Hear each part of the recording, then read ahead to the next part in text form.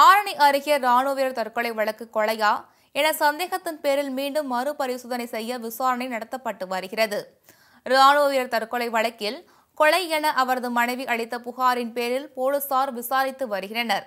அங்குள்ள கண்ணமங்கலம் அடுத்த அம்மாபாளையத்தை சேர்ந்த சுப்பிரமணி சந்திரா தம்பதிகள் மகன் பாலசுந்தரம். ராணுவ வீரரான இவர் குஜராத்தில் கடந்த 12 ஆண்டுகளாக பணிபுரிந்தார்.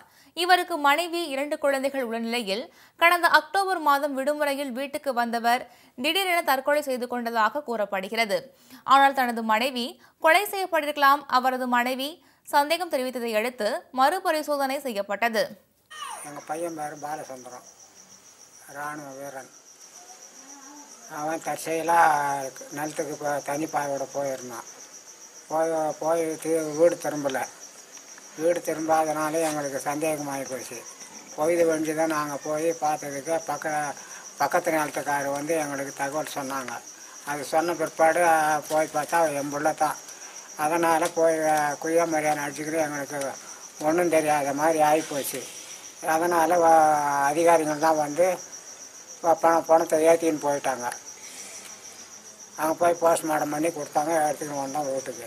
அதுக்கு மறுபடியும் தாய் வீட்டார் மருமலுக்கு தாய் வீட்டுக்கார் வந்து கலெக்டருக்கு மனு கொடுத்தாங்க. மறுபடியும் பரிசோதனை பண்ணணும்னு சொன்னாங்க. அது இன்னைக்கு வந்து பரிசோதனை பண்ணி போய்க்கிறாங்க. பாலசுந்தரத்தின் செல்போனில் சில பெண்களின் படம் உள்ளதால் கள்ள தொடர்பு காரணமாக கொலை நடந்திருக்கலாம் என்ற கோணத்தில் விசாரணை நடத்தப்பட்டு வருகிறது.